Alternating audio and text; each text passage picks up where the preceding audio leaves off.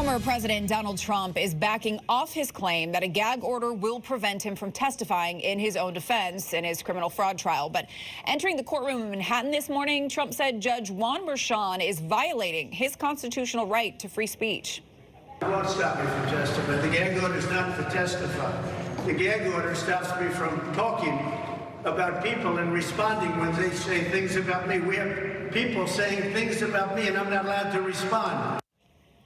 Trump is awaiting Merchan's ruling on whether he should be held in contempt of court for a second time for violating the gag order by criticizing witnesses, jurors, and others involved in the case. Testimony in Trump's trial continues at this hour.